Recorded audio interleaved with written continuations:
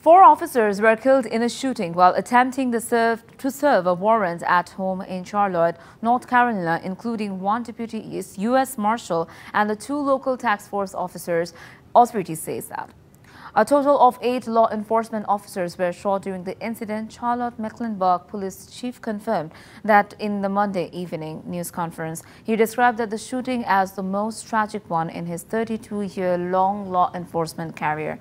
The officers were met with gunfire from high-powered rifle and returned fire, fatally shooting a suspect in front of yard of the house. 1, 2, 3 ঢাকায় জমি জিতে নিন 100% cashback সহ 20 কোটি টাকার পুরস্কার।